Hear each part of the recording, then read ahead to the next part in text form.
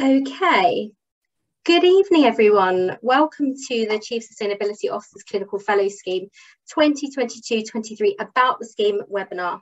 Welcome to everybody who has joined us after work, after busy days. We're delighted you can join us.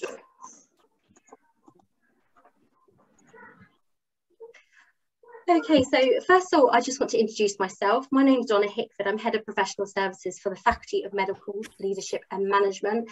FMLM have the absolute pleasure of running this scheme on behalf of the Chief Sustainability Officer of NHS England, NHS Improvement. So before we get started, I'm just going to go through a few housekeeping rules.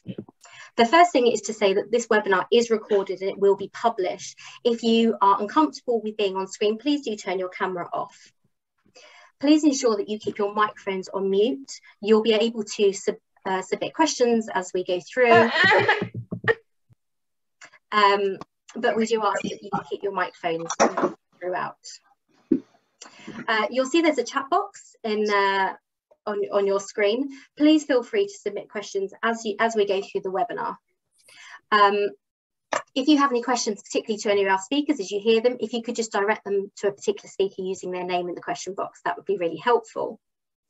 So thinking about the aims of this webinar, the aim is to provide a much clearer picture of what this scheme is, what it's about, what it offers, and really the kind of opportunities that it will afford you as a clinician and as an aspiring clinical leader, which is what it's all about. We'll cover some logistics of this scheme, such as contracts, etc.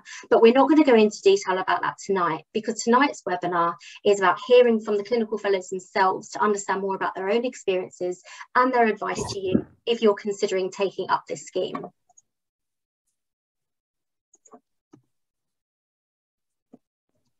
Okay, a little bit about the scheme itself. As I said, it's managed by the Faculty of Medical Leadership and Management, who run a wide portfolio of multi-professional clinical fellow schemes, and we have done since 2011.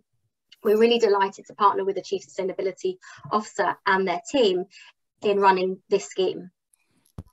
So, as you know, you'll be interested, that's brought you here tonight, sustainable healthcare is now recognised as one of the biggest problems, priorities and challenges facing healthcare.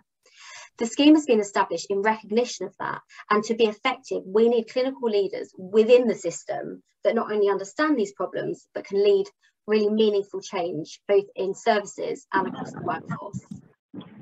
So the scheme is in its infancy, and this cohort will welcome our second cohort of trailblazing sustainability fellows. The scheme remains in its pilot phase, so both the current fellows and future clinical fellows will continually help us to shape the future of this scheme. So a little bit about the scheme itself. The clinical fellows tonight will give you a lot more of an insight in terms of what it feels like and what it looks like. But in short, you as fellows work in an apprenticeship type model of learning. And what that means in very plain terms is that it's on the job learning. So to do this, you'll be seconded from your current employer for 12 months from September of this year. So fellows will have the opportunity to work with some of the most senior leaders and teams within the NHS. And you'll be leading on a meaningful project that supports the NHS net zero strategy and projects that are essentially fundamentally trying to change the way that care is designed and delivered across the system. So it's a really exciting and innovative opportunity. The scheme is open to the 7 core healthcare professionals, as you've seen here, who must have the primary professional qualification and be registered with the relevant regulator or register. So a little bit about what the scheme offers. So you'll hear in much more detail from the fellows themselves tonight about what the scheme has offered to them. What the scheme has offered to them. But there are 4 key areas that I really wanted to highlight before we get into that detail. That takes 2 seconds. So the first one is the opportunity to lead on meaningful and impactful projects, which the clinical fellows will talk about more in a moment. The second one is a really truly enhanced skill set that you may just not have the opportunity to gain in such a short, intensive period. And it's not just about how to lead and how to deliver a project. You take 5 minutes and take the fish out. which is of course very important, but the scheme aims to focus on a much broader set of skills to enable you to then translate those back into your own clinical practice. So that's things like skills like the ability to lead change, deal with really complex issues, communicate and influence stakeholders at all levels, as well as a very high level understanding of sustainability principles and how to translate policy into and to support implementation, which is so critical for sustainable healthcare. The third element is the scheme provides a very comprehensive 12-month, what we call a wraparound development programme, which aims to equip fellows to be able to succeed in the scheme, but also to provide you and help develop a range of leadership competencies and deeper awareness. And the joy of the education programme is it brings sustainability fellows together with national and regional fellows from other schemes and counterpart schemes across the UK, providing the opportunity to share learning and network. And this is really around the fourth area that I wanted to point out. So the scheme brings massive opportunities for team working, not only within your project teams, within NHS England teams and directorates, but also across organisations, within your cohort and across the different schemes that I've described. And underpinning all of these elements, it's the what next. What happens at the end of the 12 months once you've had these fantastic opportunities and met all these people and delivered some really exciting projects? Well, when fellows complete their fellowship, the next step is then being part of a much wider network, a network of alumni, which clinical fellows have the opportunity to be part of as a clinical fellow alumni scheme, which at the end of this year will surpass 400 multi-professional fellows that go back to 2011. So a really diverse mix, wide network of fellows and opportunities to engage with after the scheme. So I'm just going to take a moment to talk about arrangements. Now, I should say all of this information is detailed quite specifically in the information pack that's available on the FLM website under the sustainability scheme pages. We're not going to go into too much detail about this tonight, because really we want to focus on the clinical fellows and the insights they want to share. If you do have specific questions about any of these elements, please email the team at clinicalfellowscheme@fmlm.ac.uk, which I'll repeat at the end of the webinar, and we'll be able to provide some more guidance. But thinking about the arrangements broadly, so these clinical fellow posts are offered as full-time opportunities, really due to the very intensive nature of quite a short 12-month fellowship.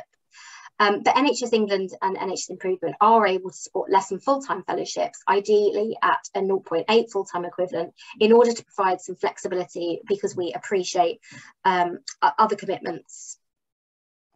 So fellows will be placed within one of a wide variety of directorates within NHS England and NHS Improvement. For 2022-23 cohort, this will be based in London, with an expectation based on current NHS policy of 3 days a week in the office and 2 days flexible home working.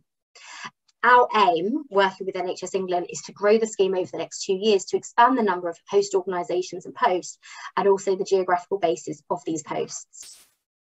So again, the salary is outlined in the information pack, but just for clarity, it is set at Agenda for Change Band 8A. And for doctors who are, of course, subject to a different contract, they're paid at the base salary at the training grade that they would have progressed to in September had they stayed in training. So if you're at ST4, you would be pitched at ST5 level. And there's a fixed uplift that is applied to that, because banding and uplifts are not applied to this salary. As I said, all details are available in detail in the information pack, but feel free to send any queries to FMLM.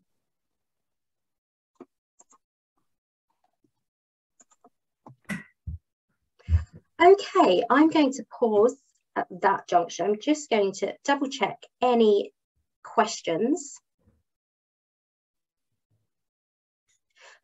So the only questions coming through is about the geography. So for this year, the posts are based in London. As I said, we are working with NHS England to try to expand that for future posts. And we're trying to allow as much flexibility with 0.8 full-time equivalents, and also the 3 days a week in London, 2 days a week from home. Okay, at this point, I'll return to the questions at the end to make sure that we capture everybody's thinking.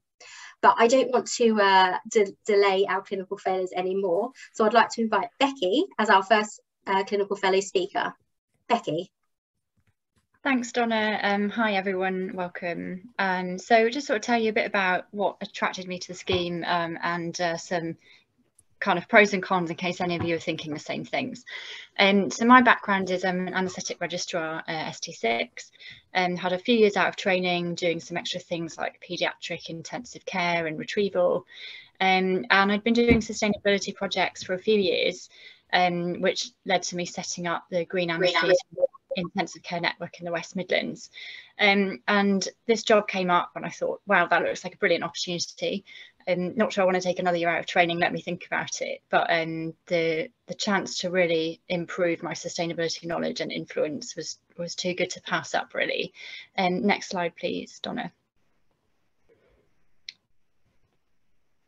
So when I was thinking about whether to apply, I was thinking, you know, well, what can I get and what can I give? So in terms of what I can get, kind of that leadership training over a year, particularly being a couple of years off a consultant post, I thought would be really beneficial. There's mentoring involved with senior leaders. Growth is a big value of mine. So the ability to grow through that process, you know, it's a lot of starting a project from scratch, you know, taking on the things you want to take on, and so you have plenty of time to think about what interests you, what you want to do, and there's plenty of moments of discomfort as well, so there's plenty of growth involved. And I would improve my knowledge, but also what can I give, and that is that kind of contribution to the cause really of net zero, and I really wanted to be part of that. And there's so much going on with it, there's so much funding going into it, so much policy development, that it's a really exciting area to work in. And also to bring that knowledge back to the network that I run and to be able to further that and accelerate our progress. But I had a few doubts in terms of, do I really want to take another year out and delay my CCT? For me, there was a curriculum change, which meant more paperwork, no clinical for a year. So I kind of weighed those things up, but there's such a fab opportunity and you don't get similar opportunities when you're a consultant. So, you know, if I had a trainee coming to me, I'd advise them to do it. So yeah, I decided to go for it. I talked to a couple of people who'd done the National Medical Director schemes because there were no alumni for this scheme at the time.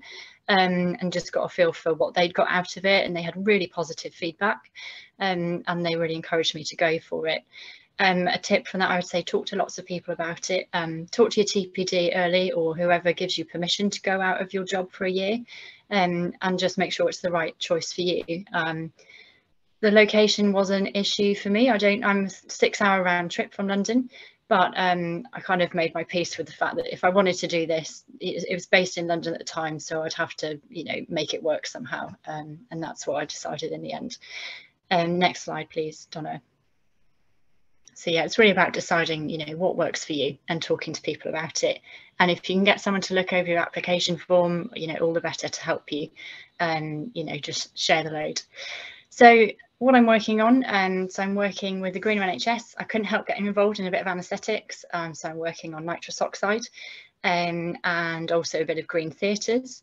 And I set up a network of other fellows interested in sustainability. There are 7 of us as chief sustainability officers, but there's lots of fellows interested in sustainability.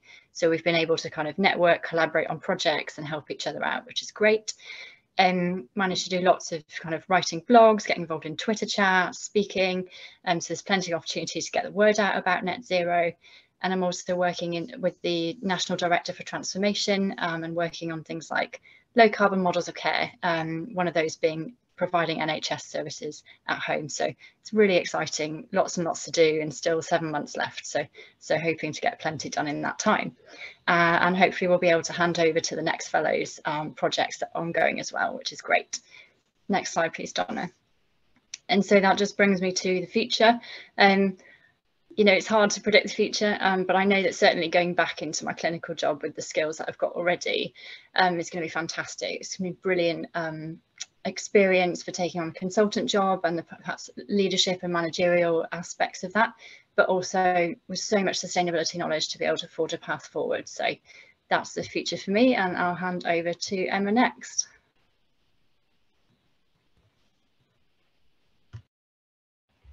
Thanks so much, Becky. Hi everyone, absolutely wonderful to be here. My name is Emma. I'm a registered nurse, and I'm here to talk to you about the fellowship. So what really motivated me to apply was actually being able to go from doing things locally to actually looking at the whole system change. And I think one of the amazing things about working, within the NHS is that we can try and make that system change and make big things happen, and hopefully make the sustainable choices easier for everyone to be able to make. And I think one of my other big motivating factors was sort of promoting the role of the nurse within all of these conversations, and thinking, especially at senior leadership level, let's make sure we've got all of the different professions there, because I think we work together as a multidisciplinary team. Let's make these decisions and policy changes and sort of system changes as a multidisciplinary team as well. And I think as a profession, as nurses, we have so much to bring. We have a huge collective potential. We're the most trusted profession, and also we're often working the closest to people who are the most affected by climate change and the impact that actually experience the impact of climate change, especially a lot of my colleagues working in community-based services, in public health roles. There is so much we can bring to this conversation. My approach to the application was to try and really not undervalue the skills and experience that I had. I think sometimes we can take for granted the things that we're actually doing and the skills that we're bringing, and especially during COVID, a lot of us have had to show a lot of resilience and adapted our roles, and those are really important skills. And I really wanted to improve my leadership skills, which is why I really wanted to go for this. One of the other things that I thought long and hard about was how to kind of, in the application, combine sustainability, experience, and leadership and aspirations. And I think one of the tips would be to try and be able to combine all of that in quite a succinct few paragraphs. So when you're answering the questions, there's 200, 300 words only. And I would just encourage you to try and think about how you're making sure you're kind of combining all of those different components. It's an absolute privilege to be part of this role, to have this role. I have spent the first few months really making connections, building relationships, really promoting the role of the nurse within the Greener NHS team, and bringing sort of the clinical input into a lot of the conversations that we're having. And I hope that's going well.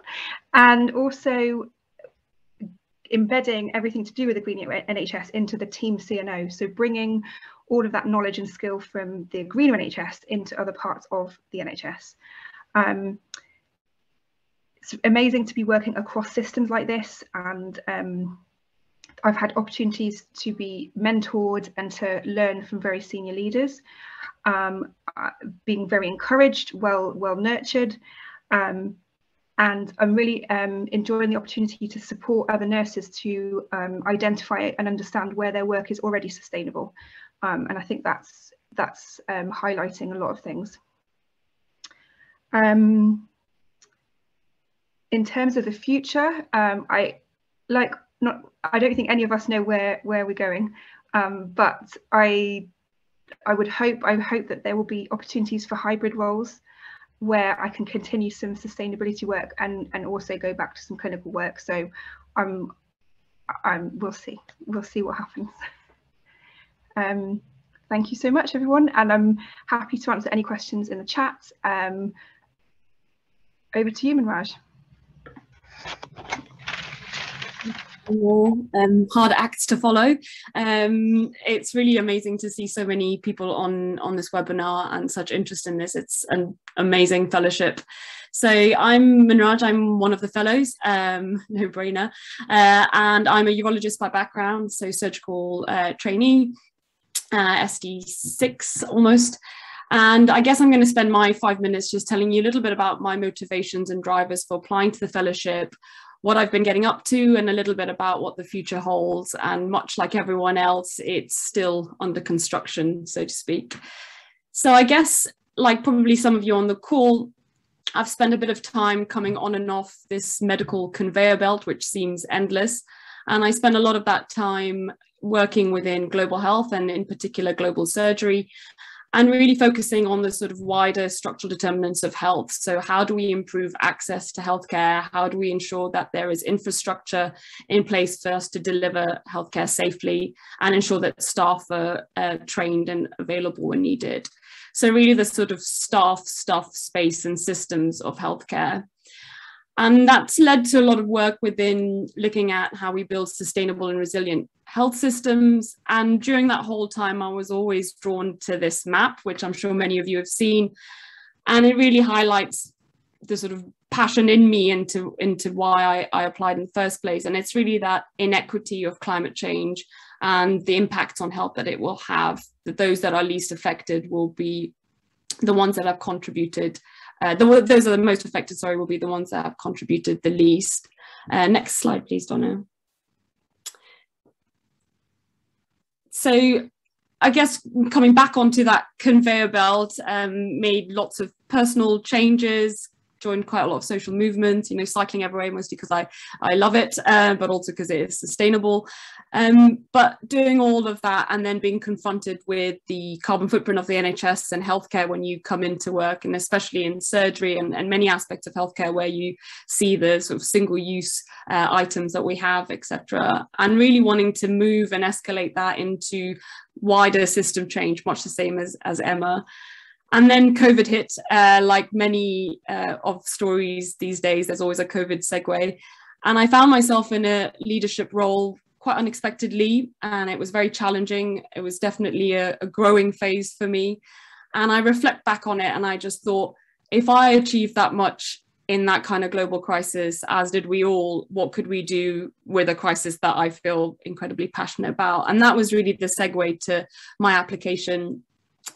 And it allowed me to bring some of that health system thinking, but also develop those leadership skills that I was trying to get a little taster of during COVID, and move that forward while working on something I'm passionate on, which is climate change, and trying to have an effect in my sphere, so within the NHS.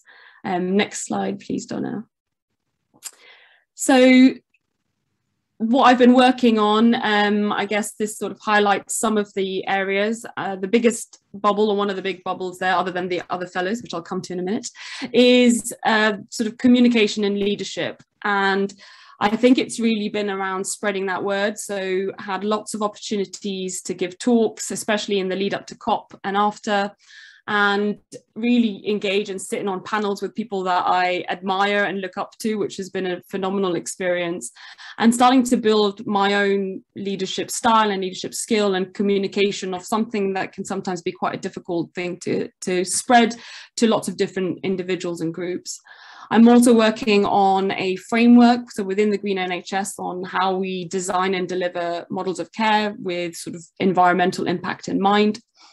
And then a project with Becky on looking at sort of green theatre initiatives to drive sort of circular economy principles within surgery and theatre. And that's allowed us to engage with people that we wouldn't normally do, so supply and procurement individuals, and get to know the system from a different angle. I'm hosted, as I think there's been a couple of questions about hosts. So you get hosted in different organizations, and I'm hosted within the Southwest region and sit within the medical directorate there. And that's really what's given me an insight into leadership at that level, and how we really try to move national strategy or policy into action at a regional level. And then obviously meeting all the other incredible fellows, which has been an amazing experience, and we really get on really well. It's great to have a soundboard. It's great to have a team that is so diverse in terms of their backgrounds, and getting input from Ben and Emma on other aspects other than just sort of medicine. And really, I think there will be, you know, relationships for the future. what the future holds, much the same. I'm not entirely sure, but I can 100% say that this fellowship will have shaped my future career and will be a big part of what I go on to do. And it's been an incredible opportunity, and it's not over yet. And I'll hand over to whoever's next, Donna, Avina. It's me next. Thanks so much, Manraj. So I'm Veena, and I'm a GP trainee. So I've done my ST1, my first year of GP training, before I started the fellowship. Although I had taken an F3 and an F4 year before GP training as well. So yeah, taken a bit of a roundabout route to coming to this fellowship. So when I saw the job come up in the summer last year, I wasn't really kind of expecting it or looking for something like this, although I was very passionate about climate change and health. So I wasn't really expecting to take more time out of training. But the reason I decided to apply for the scheme is because I was really passionate about the link between climate change and health, the problems that we're having in the world now and in the future. And I felt that it would be amazing to be able to make a difference and try and reduce the carbon emissions of the NHS on a national scale, having just done some kind of little local projects before that. And I had done some work on sustainability in my hospital, but not a huge amount. And I think my background is I've done more stuff at medical school in terms of sort of global health and some other leadership roles. So I think at first when I saw the scheme, I thought, oh, am I going to really have the qualifications to get in here, because I haven't done as much as I thought maybe would be required. But when I had a look through the application, I actually realised that what I'd done did fit into the role of the Sustainability Fellowship. And another hesitation I had about applying for the scheme was, I think as some of the other people have mentioned, just being able to, come back into training after a year out, and not kind of having my guaranteed hospital rotation when I came back and things like that. But I think when I kind of thought about it a bit more, I realised that a lot of people do take time out of their training, whether that's because of fellowships or years out for other reasons, might be maternity leave or so many things. And actually there is a system set up to support people who come back from years out, and there's supported return to training schemes, and there's lots of things people can do to help when you go back. So I realised that the kind of opportunity that I had here was going to be incredible, and that those kind of concerns were outweighed by the opportunity that I've had. So we've been in the post for just almost 5 months now, and it's been really incredible. It's quite a learning curve when you start, but I've been really well supported by the Green NHS team and the host team that I'm with, which is the primary care team at NHS England. And it's really incredible to be able to work with some of the kind of leaders in healthcare and have an insight into how the NHS works and how it's all run. Yeah, I've been working on sustainable primary care, and a big part of that has been liaising and developing networks with some of our external organisations, such as Green in Practice, which is a kind of primary care network for sustainability in primary care, with the Royal College of GPs and the Green Impact Path Toolkit. And as you can see on this bubble chart, medicines and chemicals are the biggest area of sustainability in primary care. So that's what I've been mainly working on. Can you go to the next slide, please? So some of the areas I've been working on are low carbon asthma care, because inhalers, most of them are prescribed in primary care. And we're trying to shift the way asthma care, not just asthma, but respiratory care is delivered, and switch to lower carbon inhalers and general models of the way we deliver care. So a lot of that is involving how we get education out to clinicians on a national level. And they're also doing a project on the asthma annual review to see how that can be improved to deliver higher quality and low carbon asthma care. I'm also kind of gathering some case studies. As I said, developing relationships with external organisations, and looking at other areas which are important in primary care, such as social prescribing and estates and things like that as well. So yeah, it's been absolutely great 5 months so far, and still got more than half of the year left to go. We're a really close group, and it's been really nice to have a group of kind of like-minded people to work with. And the coaching and mentoring I've had from my seniors as well has been fantastic. I don't know what I'm going to do after this year. I certainly will return to clinical work, whether that's full-time or part-time, I'm not sure. And I hope to continue with some of the sustainability work that I've done, whether that's in a sort of part-time leadership role or whether that's something that I try and squeeze into the GP training that I'm doing. I'm not quite sure yet, but I know that I've learned so much, and the people I've met and the networks I've gained here will definitely kind of help me in the future. And hopefully help me to be a leader in sustainability. So thanks for hearing me, and yeah, I'll answer any questions in the chat as well.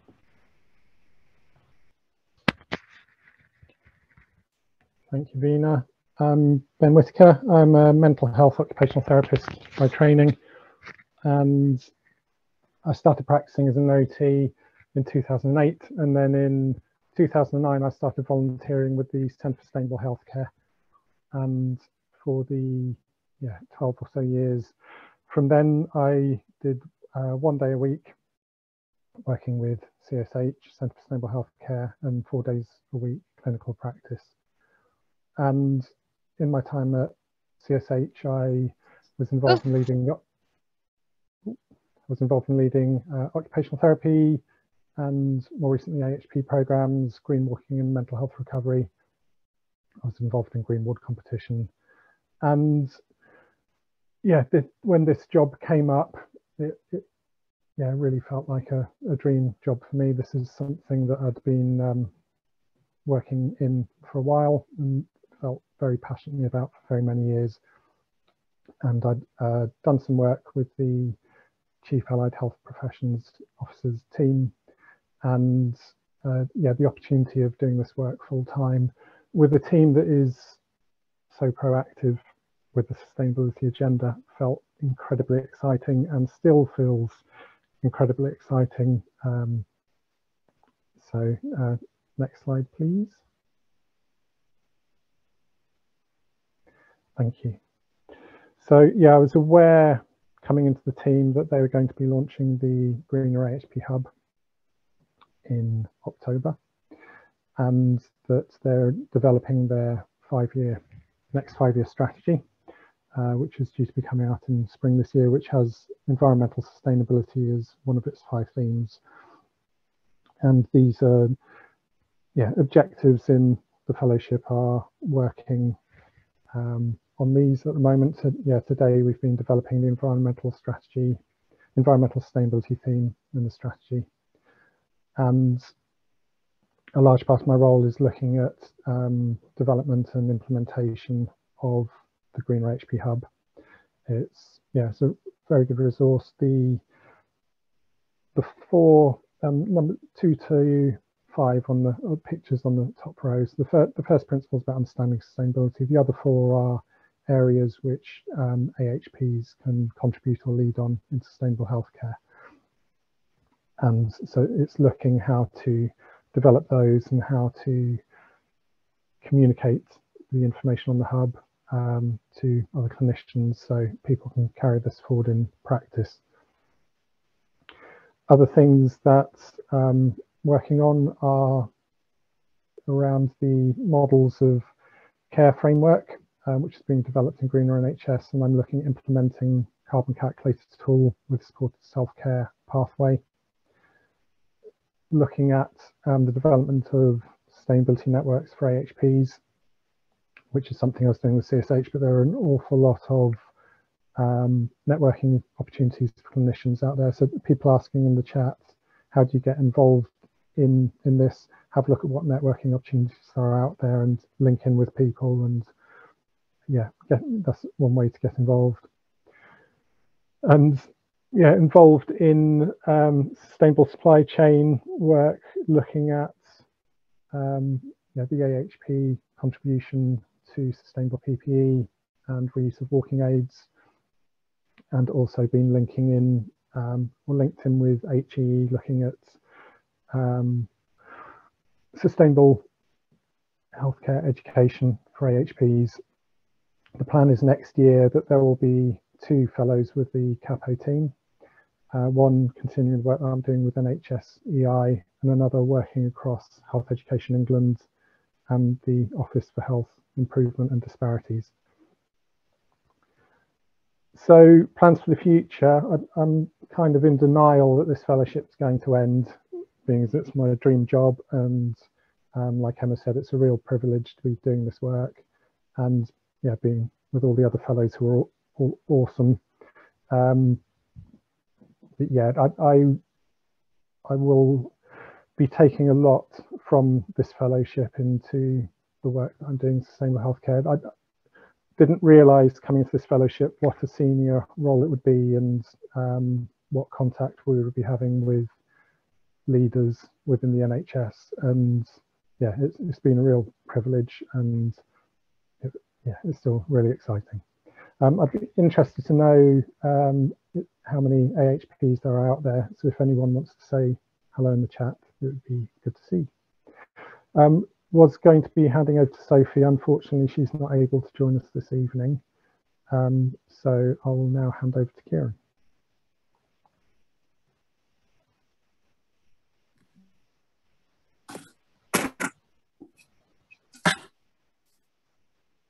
Shall I wait for you to do the slides, Don?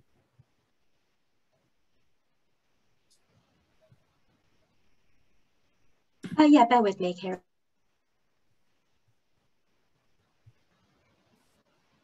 So while Don is sorting out, I can just kind of introduce myself, because I think the bit about who I am is probably a little bit less interesting for you guys. So I'll just kind of summarize it in a nutshell. So I'm a trainee doctor.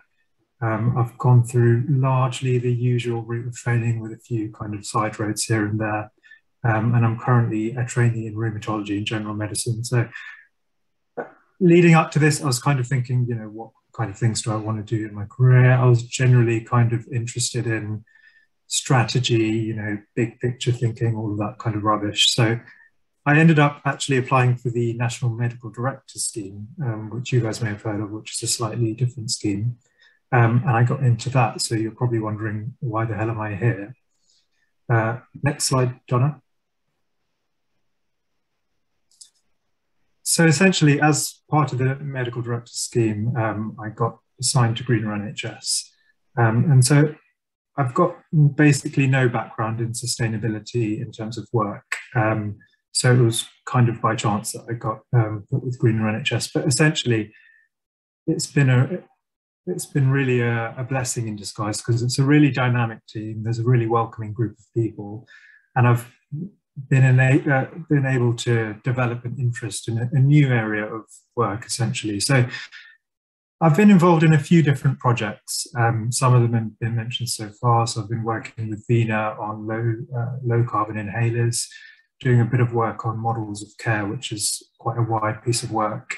And also something called beneficial changes, which is essentially QI on a national level and trying to get sustainability into it. But this is kind of a splurge of everything I've done over the first 6 months. And the reason I've put that up, you don't have to worry about the individual pictures, is essentially to show the variety of things that you can get involved with. So if I just kind of walk you through the slide, the start for me was really about upskilling my knowledge and knowledge in climate change itself and the links with healthcare, because that was something I think I started at a pretty low baseline in. So there's lots of opportunity to do things like carbon literacy, but even all the people you speak to are much more experienced in this area.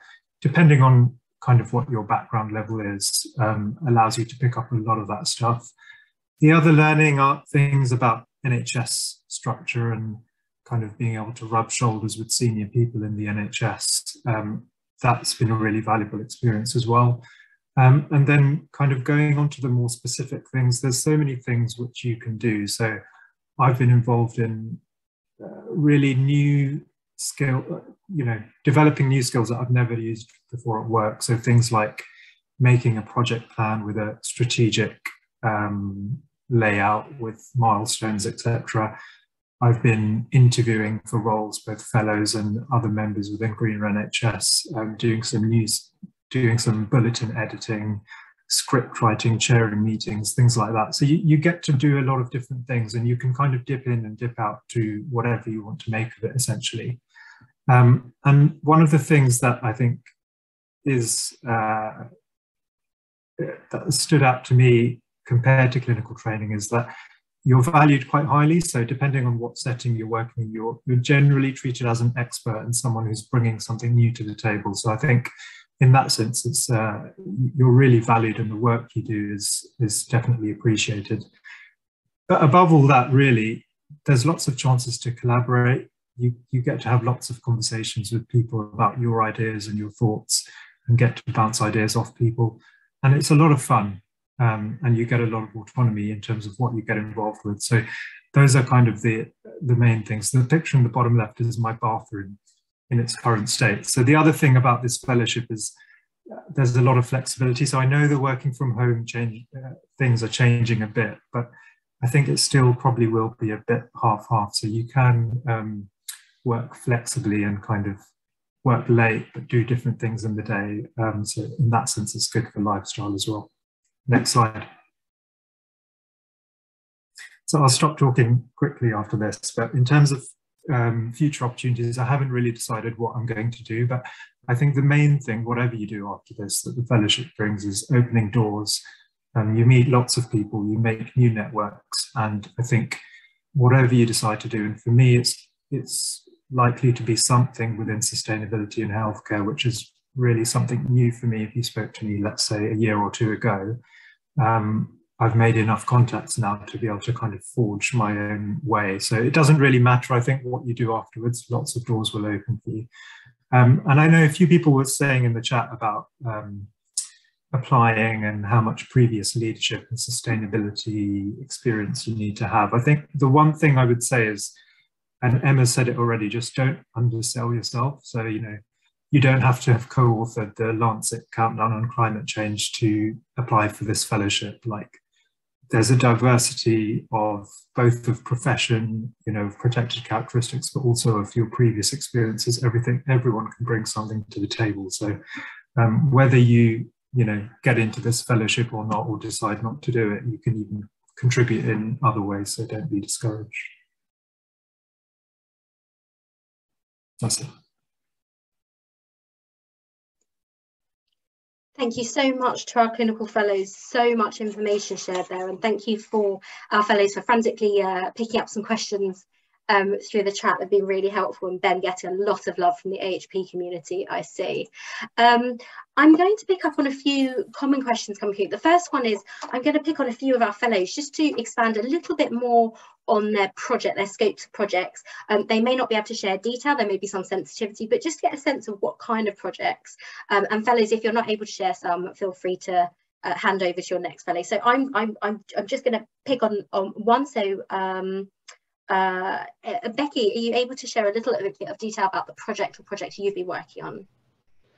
Yeah, so in terms of nitrous oxide, I'm working with Sophie, who couldn't be here tonight. She's also an anaesthetist, so we're working on something called the nitrous oxide project, which you may have heard of, which is to do with reducing wastage of nitrous oxide in hospitals. So we kind of made a toolkit to make it easier for people to do that project in their own hospitals. So that's obviously, it's not out there yet, but it is kind of almost ready to go. But with all kind of policy, there's always, you know, approvals processes and things to get it out. And we're also working on kind of an anaesthetic working group, so a task and finish group to get things done, not just on nitrous oxide, but on other volatile gases and all the kind of hot topics in anaesthetics at the moment to do with carbon reduction. And so that's from the anaesthetic side. With Manraj working on green theatre, so mainly looking at things like using reusables instead of disposables. When you look at that kind of thing, it's not a quick fix of just creating a how-to guide. There's actually lots of stakeholders involved. There's infection prevention and control, there's infrastructure issues. So part of that work is a wider piece of work around picking apart some of those issues and seeing how we can make progress on that.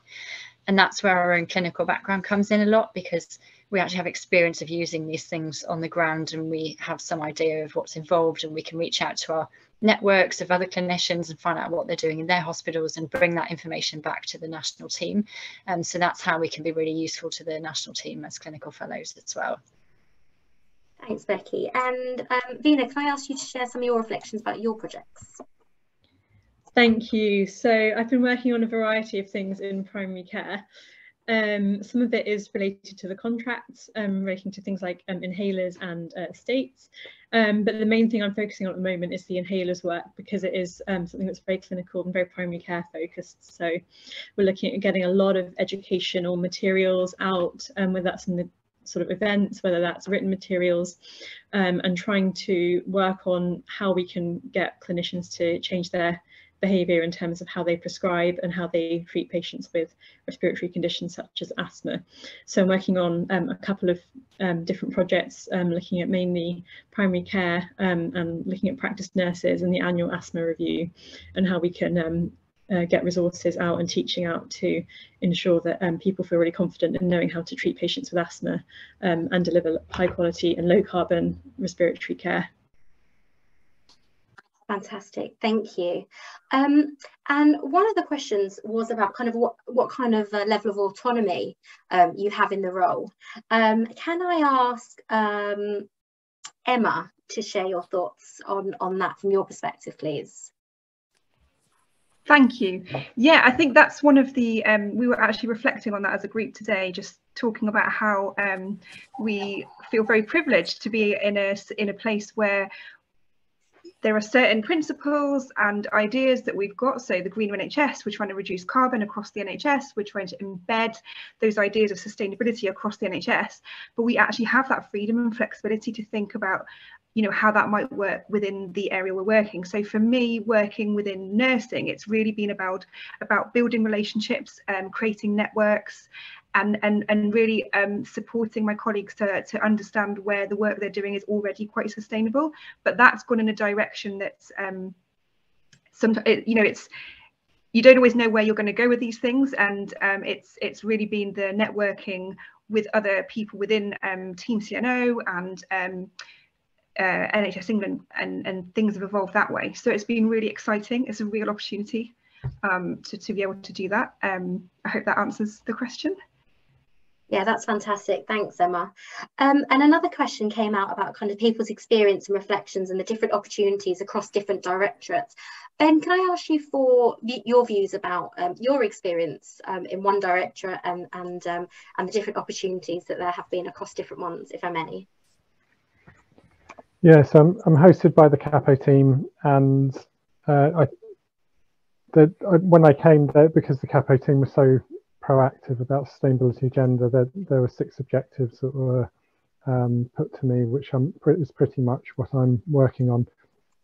But beyond that, there is scope within Greener NHS. Our induction, the first week with Greener NHS, was amazing. It was like back-to-back calls with every different part of Greener NHS, and they're decarbonising the NHS is huge, and they're focusing on each area. And we basically said, if you want to work on a particular project in a particular area, then get in touch. And so again, that's that autonomy. You can follow what projects you feel passionate about, what you think you would like to get involved in. So yeah, there is scope. And I think if I didn't have the objectives that I had coming into this, when I linked in with HE about the education, and it was like, yeah, and then we could do this, and we could do this, and we could do this, and there was so much there to be worked on, which is why next year there's going to be a fellow that's partly based there. So it is, although I'm hosted with one, there are opportunities elsewhere. There was something else that I was going to mention, in which I didn't, which may be useful for some people out there, is that although this is for band 7 for the application, I was a band 6 clinician, and I applied for it hoping that my experience for the work I'd done with Centre for Sustainable Healthcare, even though that wasn't part of Agenda for Change, would be equivalent. And so what I did was I looked at the Agenda for Change. Sorry, managed to just get it to work on my phone. Happy New Year. Oh, okay. How are you? So I looked at what the descriptions were for band 7, band 8A, and tried to work out what other experience I'd had that was non-clinical that fitted in with that, and then highlighted that in the application. But yeah, just to say, if people are band 6, then you can draw on your other experience, or maybe the experience you've had within your role, within your band 6 role, that may meet band 7, band 8 A criteria, but it's just you haven't been banded in that in your clinical role, and use that in your application. Thanks, Ben. That's really helpful. And a few people have talked about kind of the uniqueness of this opportunity. Manraj, I wonder if you could just spend just a minute talking about possibly one of the most unique opportunities you've had in the scheme, which would have been COP. If you could share your thoughts and kind of reflections on that. Yeah, sure. I mean, yeah, COP is a big one, being able to be part of that planning and see it unfold. I think other unique opportunities are being able to have close contact with Nick Watts and his team and the Green NHS team. And I think if you know about sustainability in the Green NHS, there are certain areas that really sort of ring true, and it sort of what's the word? Don't want to, yeah, just it's just amazing to be able to meet some of those individuals and work closely with them.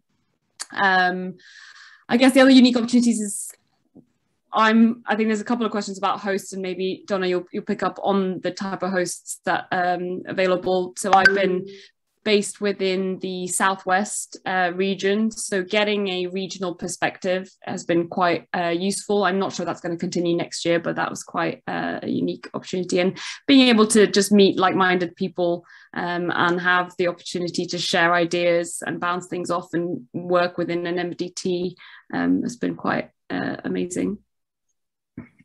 Thank you, that's really helpful. I'll just pick up on that. So yes, the host organisation, it's a slightly strange term. So for 2022-23, the hosted organisations will be within NHS England and NHS Improvement across various different directorates. We're certainly keen to share the experience of different professions across different directorates. The view of the scheme in the next couple of years is to explore other host organisations, both NHS and arm's length bodies outside of NHS England. So that's a really exciting area of growth for the scheme. But currently it would be different directorates within NHS England to give different scopes of projects, all of which that are working with in and around the Green NHS team's priorities. Okay, I'm just going to pick up on a few questions that have come through. I'm sorry, I think between the fellows and myself, we picked up on a lot of them, but just a few things. Hopefully the location is clear. We appreciate that the idea is to kind of maximise these opportunities for the future, which is certainly our aim. But for those that aren't able to take up the position for this or other reasons, please do reapply in the future. Our aim is to grow the scheme year on year, so there will be a register your interest button available for the scheme on the web pages from tomorrow. We will keep you updated on those opportunities. Unfortunately, you're not able to defer any places for this year.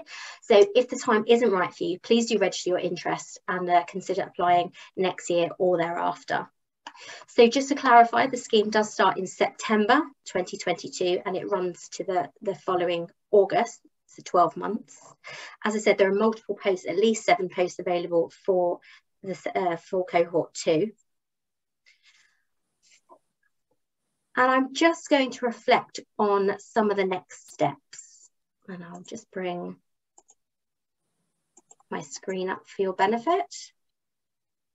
Okay, so I think at this point, we've only got a couple of moments left. So I really just want to focus on kind of what those next steps are for you. Hopefully we've given you as much information as possible about what the scheme brings, the opportunities, and those insights for the clinical fellows are incredibly helpful. So I'd like to thank them for their time tonight. So the closing date for applications is the 23rd of February. So we have a few more weeks.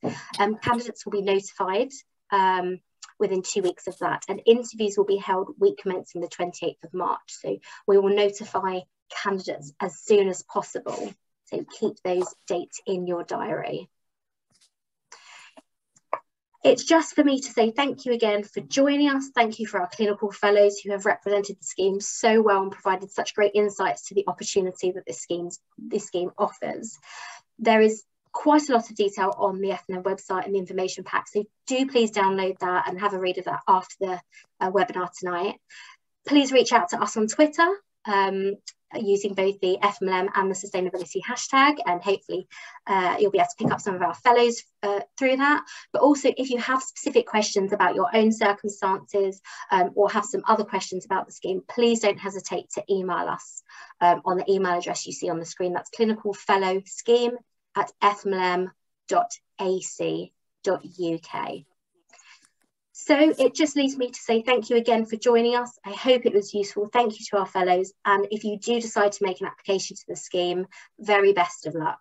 And thank you and good night.